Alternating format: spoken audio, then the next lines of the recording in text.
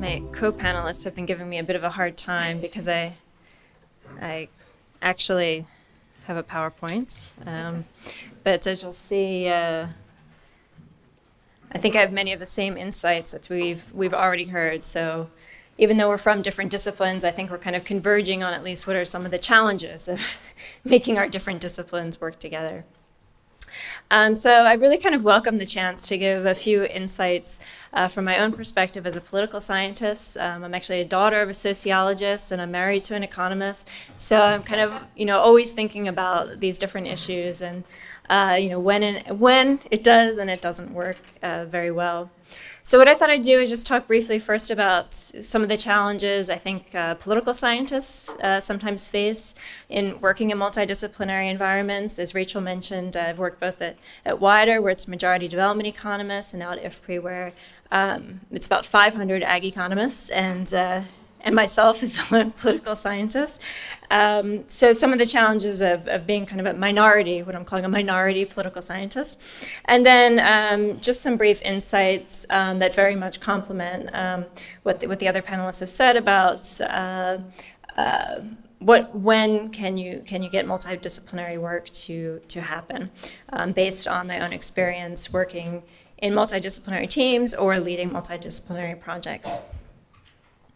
So focusing on the first issue is kind of a minority political scientist experience. I mean, some of the challenges that I think we face is first, and I think this is actually faced not just for political scientists, but across different disciplines, but is conflating disciplines with methodologies. Thinking perhaps that if you work on governance issues or political issues that you only use qualitative methods, or as one of my colleagues calls qualitative blah blah, you do qualitative blah blah, which is not just kind of, derisive of qualitative methods, which as we know can be quite robust and rigorous, but ignoring that quite a substantial share of political scientists also use quantitative methods.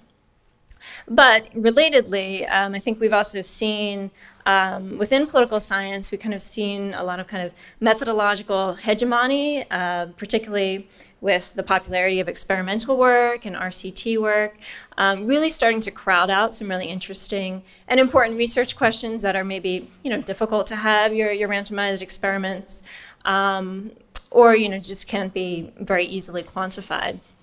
And if you look at kind of our flagship journal, which is the American Political Science Review, it's almost uniformly experimental work that you're seeing now. And then I think thirdly is just general ignorance about what the aims of the discipline are.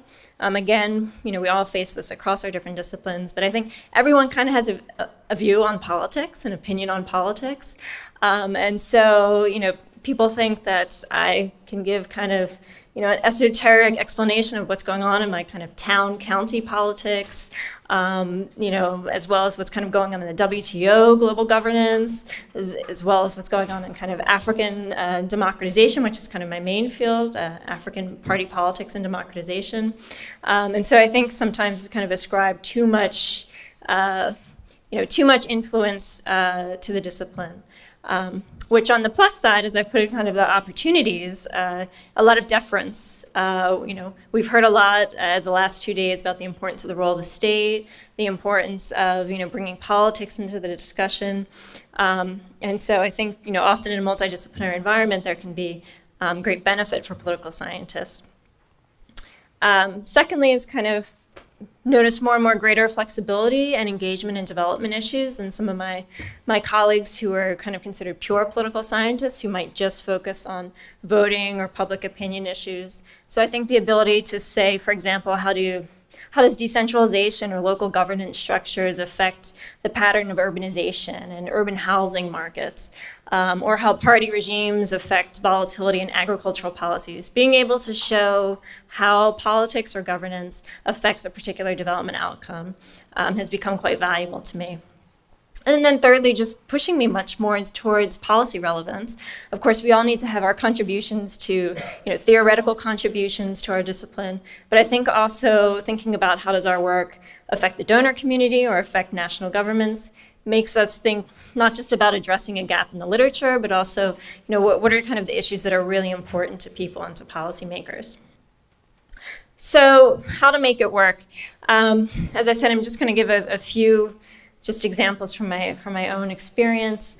One is very much what Haruna has already mentioned about this issue of language, communication. We all use kind of different jargon, different terminology.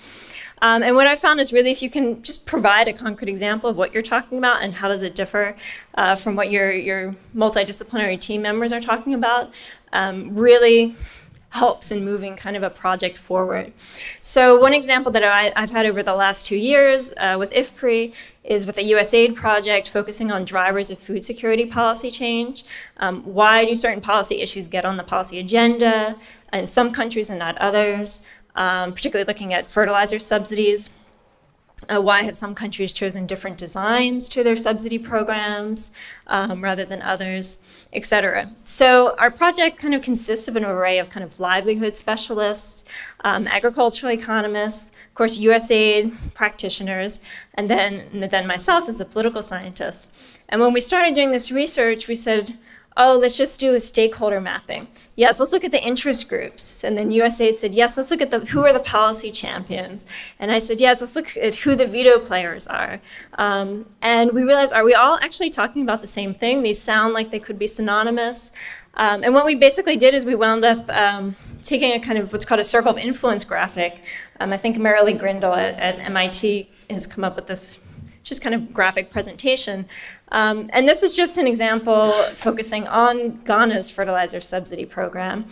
And we were just trying to kind of place the different actors involved in discussions of the fertilizer subsidy rate in Ghana, who supported it, who didn't support it, an increase in the subsidy rate, and who just kind of wanted more technical improvements to the program by having more appropriate fertilizer for agroecological conditions. And when we put this up, we realized that, of course, not all stakeholders are interest groups. Of course, there's poor people who are stakeholders in this policy, but they're not even on our diagram. And then not all interest groups are policy champions. So, of course, the donor community is a big interest group, but they're not a champion of the subsidy policy. And then the kind of gray area in the middle was focusing on veto players, who are the main decision makers who, at the end of the day, determine this policy. And then, recognizing that not all policy champions are the veto players. So this kind of helped us just disentangle that, well, we were all actually talking about similar things in some regards, but the language actually does make a difference.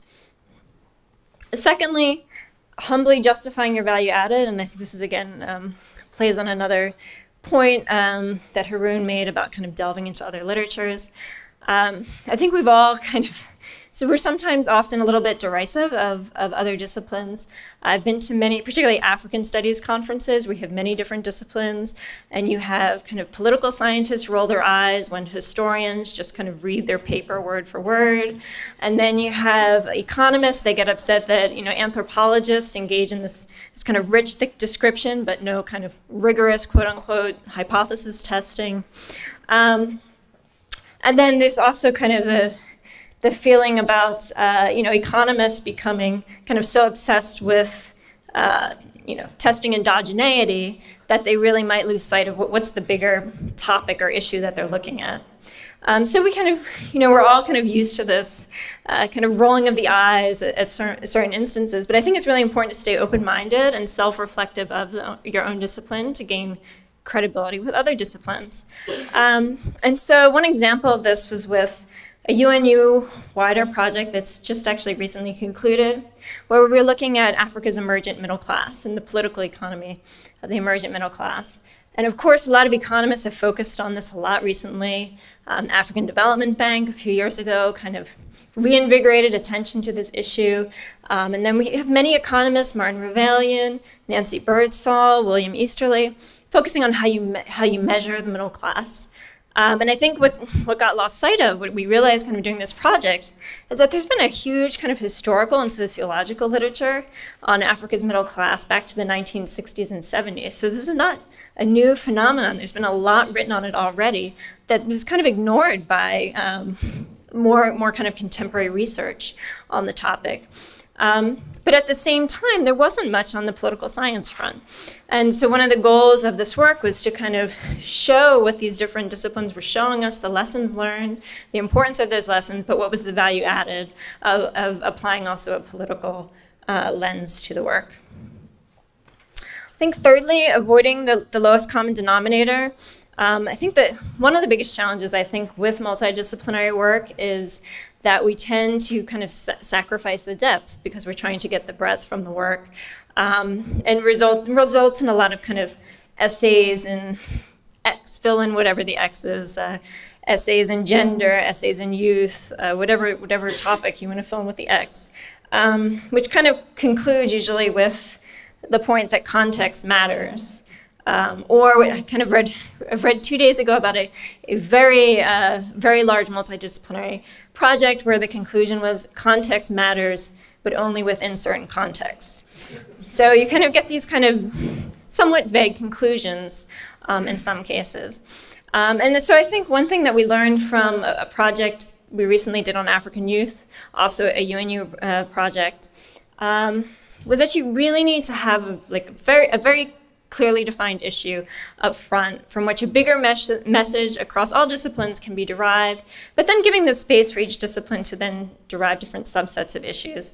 So in this project, we had urban anthropologists, we had education specialists, political scientists, sociologists, labor economists, a whole wide range. But we asked them all to focus on what's kind of the conventional wisdom that you're trying to test. Is it about that all African youth are apathetic? Is it that they're all violent and prone to protest? Is it that they could benefit from more of a focus and changes in educational curriculum, more towards vocational education? Is it about having more kind of learnership programs or apprenticeship programs? And so they all kind of started out with these types of conventional wisdoms, and then they were kind of testing them with their own methods, drawing on their own literature. So at the end of the day, they could still kind of stay in their comfort zone with their work, but then we could have kind of a bigger message that came out of the work. And then I think lastly, just being cognizant that we certainly all do have different objectives in our work. And we all have different metrics for gauging, as researchers in particular, our productivity, and we prioritize different publication outlets. So oftentimes we prioritize our own disciplinary journal, for example, than maybe a kind of a development studies outlet.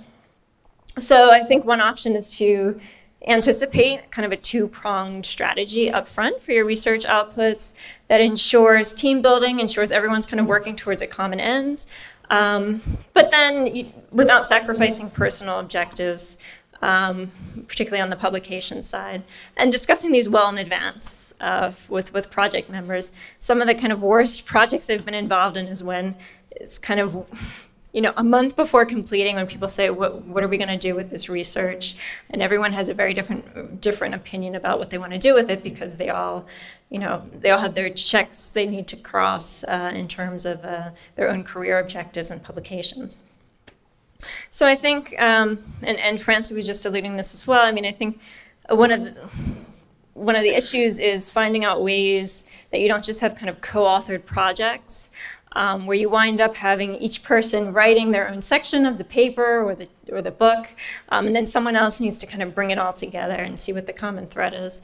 But really kind of working more towards kind of co-authored papers and chapters that show how the different disciplines can strengthen each other. So I've put up just a few examples here. And these are, of course, all deriving from UNU-WIDER work, which I guess is appropriate since we're kind of celebrating UNU-WIDER. But one is from Rachel and another colleague, Miguel, a political scientist and economist, working together to kind of see what this kind of new wave of experimental work in methodology, I mean, what are the strengths and weaknesses of using this particular methodology in terms of deriving insights for good governance and for development economics.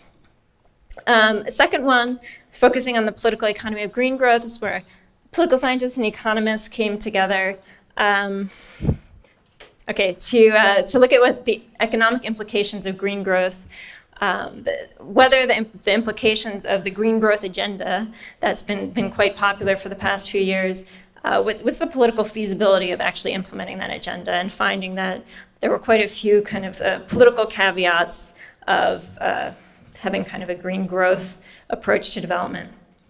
And then thirdly, as part of a project that I think is still ongoing, the Development Under Climate Change project at WIDER, is really bringing together economists and natural scientists to think about policy implications for climate change and for cutting carbon emissions, and showing how kind of economic modeling and energy modeling, which have not been brought together often in the past, how they can actually be sequenced and give kind of a bigger bang to the policy advice.